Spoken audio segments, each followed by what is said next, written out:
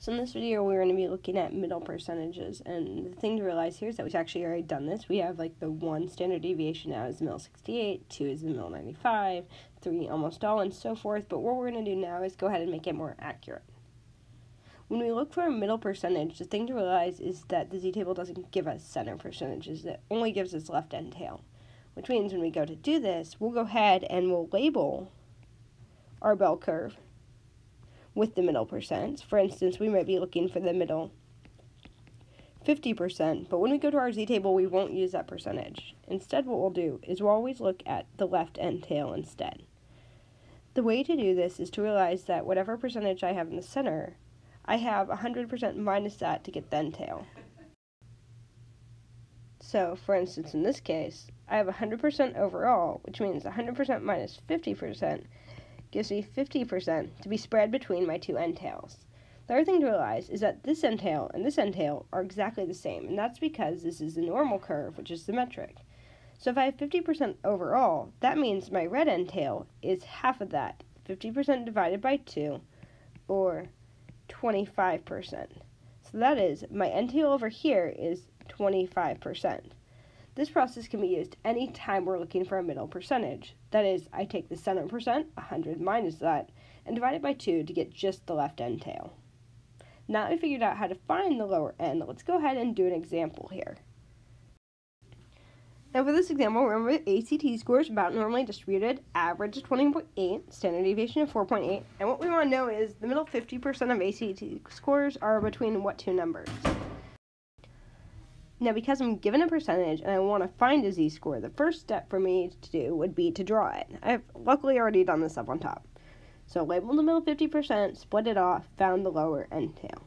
This means when I go to look at my z-table, I'm going to look for the lower 25%, or 0.2500.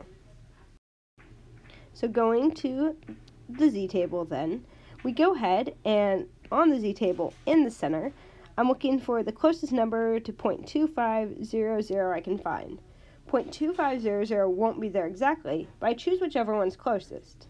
I then trace that value up and over. And when you do this for this example, you're actually going to get a z-score of negative 0.67.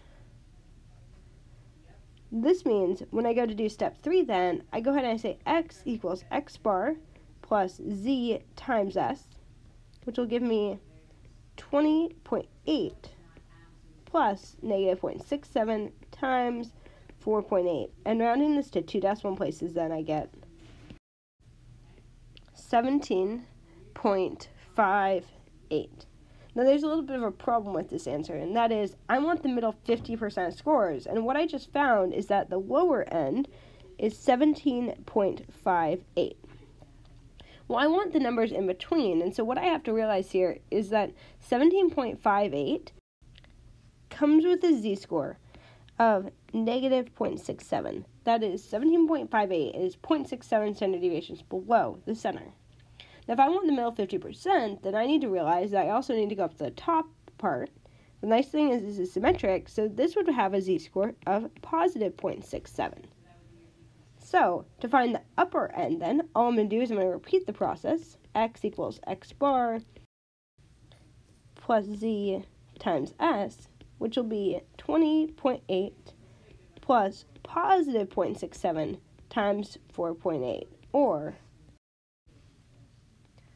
24.02.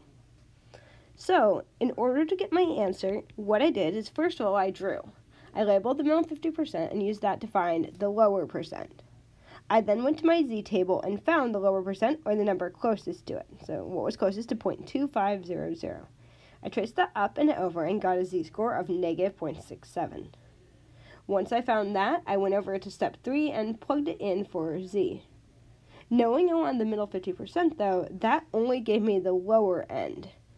To find the upper end, I said, well, it's symmetric, so if this z-score is negative 0.67, the other z-score must be positive 0.67. I repeated the formula here, and what we have found is, according to our values, the middle 50% of people